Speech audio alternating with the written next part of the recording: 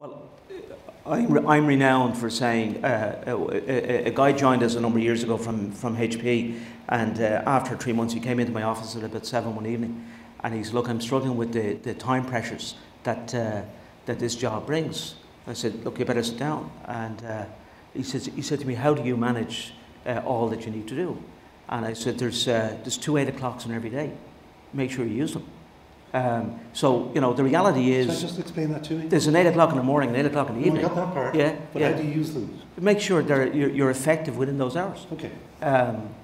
And, you know, if you're an owner manager or if you're running a business unit, and presumably you're rewarded accordingly. And it's not about just clocking in the hours, it's making sure those hours are effective.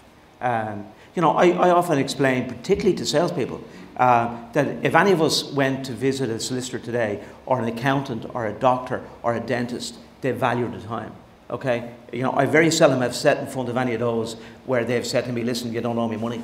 Yeah, I've given you an hour's advice and it's costing you whatever per hour. And we've got to look at our time in that way as well. You know, so, you know, what do I want to earn this year? How does that relate to my target? And how am I going to make sure that I spend the times effectively to get that target?